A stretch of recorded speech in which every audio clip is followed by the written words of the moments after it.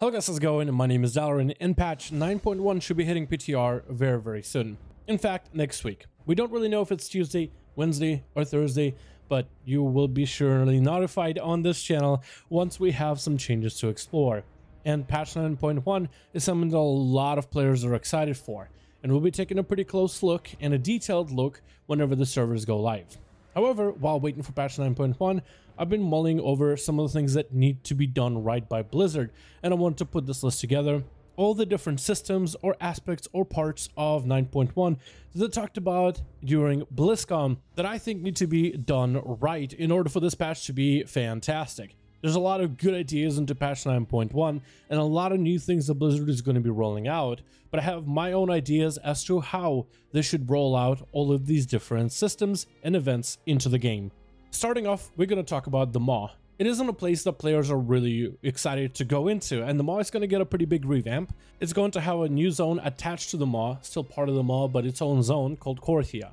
Korthia is brand new, we know nothing about it, except that it will have a lot of story and dreadlords involved. So already I'm pretty excited, but because it's brand new, I can't really comment about it. The Maw, however, is going to go through a lot of changes that already sound good on paper. Blizzard is going to make it a lot more friendlier, so you can use your own mounts besides the Maw mounts in order to traverse it. And it'll be structured what sounds similar to Nazjatar of Battle for Azeroth, maybe Mechagon, or even Timeless Isle if you played it back in Mists of Pandaria, as kind of like a zone where you go in, you can kill rares and do events and get a bunch of collectibles. And there's a lot of collectibles they're adding into the Maw, which I think is a good thing. This is going to be a nice transition of how the Maw is right now, as like this place that doesn't want you there, to now you're kind of hanging out on the Maw and you're exploring it like an extra zone. I'm hoping there'll be a lot of goodies and secrets in every corner of the Maw, maybe even some secret quests and secret toys and secret items that you can find as you explore this whole place, because most people don't really go past where their dailies tell them to go to.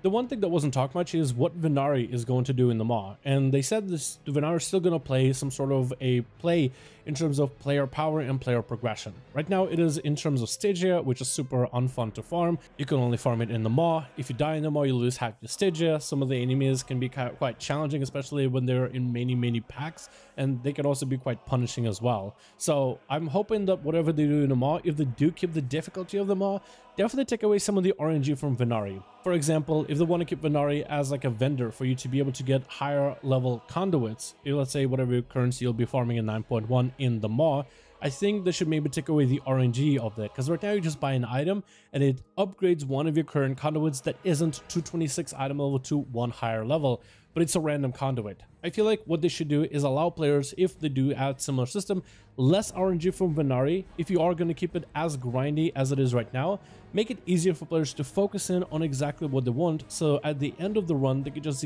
get exactly what they like.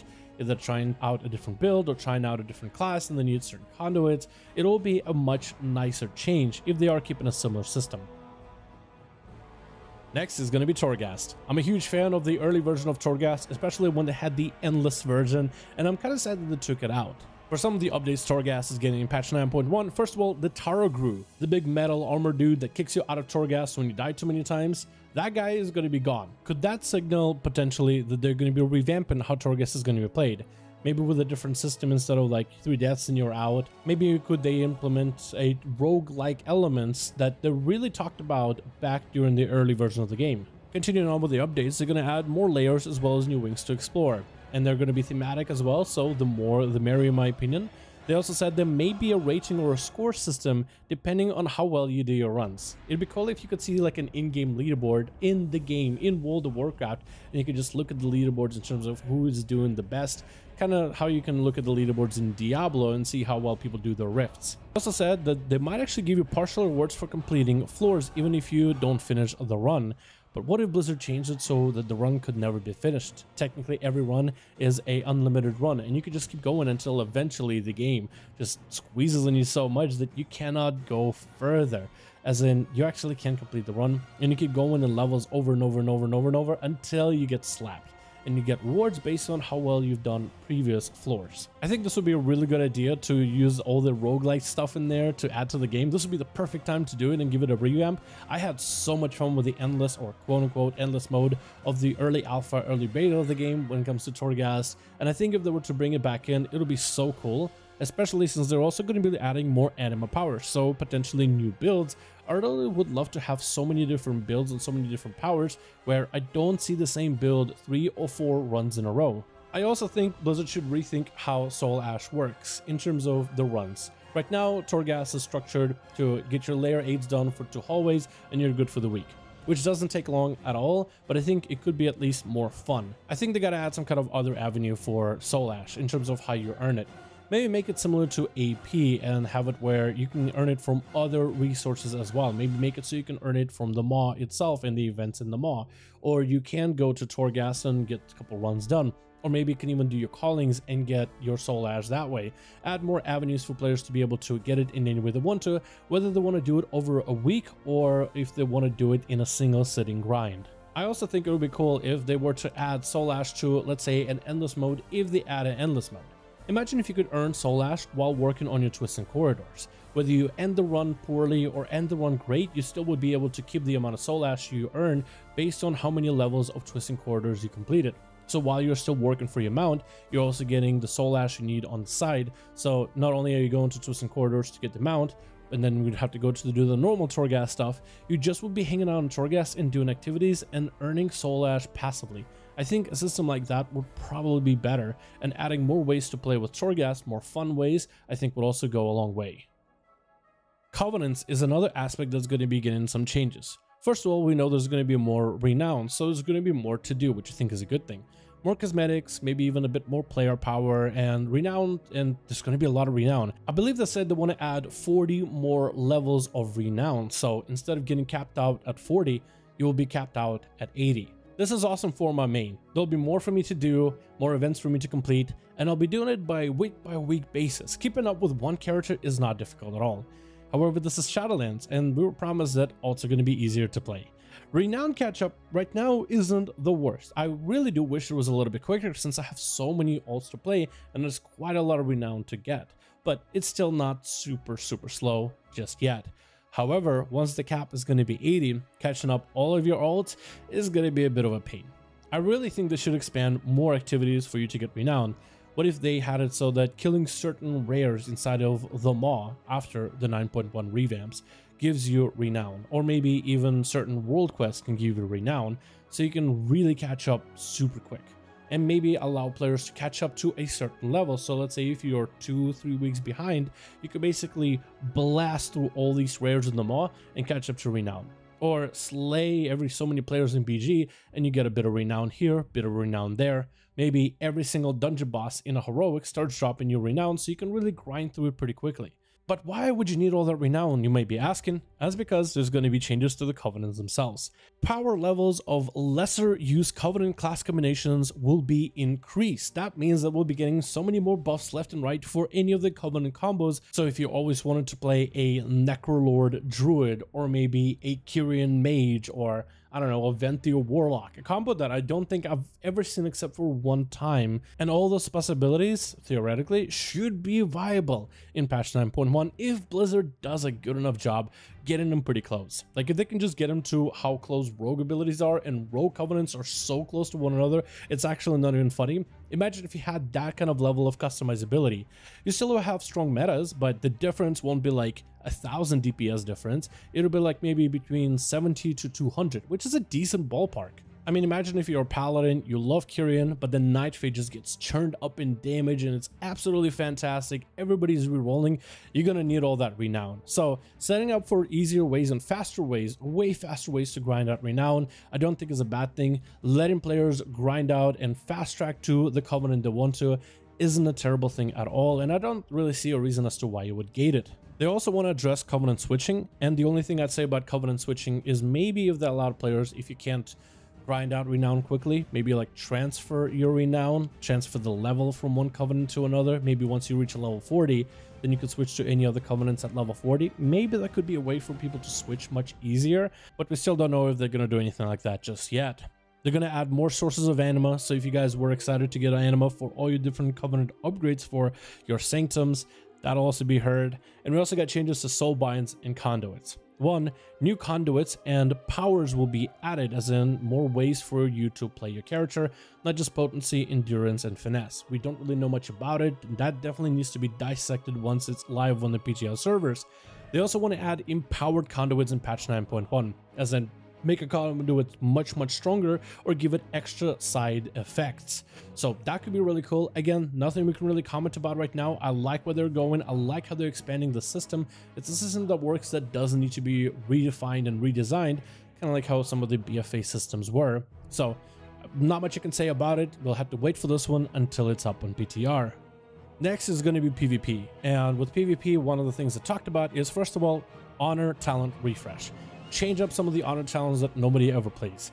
I'm pretty sure you can pinpoint a class, maybe even a spec, that has some honor talents that are kind of dead in the water. And by that I mean there's not a lot of situations where you would use those honor talents. Like, there's not enough situations in PvP where you're like, oh, that would be really useful. And I'm not talking about honor talents where it's like you're a paladin and then you see a warlock on the enemy team for arenas and you're like, okay, there's this one specific honor talent, I don't use it often, but I am going to use it because that's a warlock. Now that's an example of a useful honor talent. Not super useful, but it is still useful. The ones that are useless are the ones that you can't even think of a wildest dreams that, okay, in this X fantastic scenario, would I ever have a use for this honor talent or that honor talent? So this is really good. And also Blizzard talked about potentially doing scaling for PvP gear.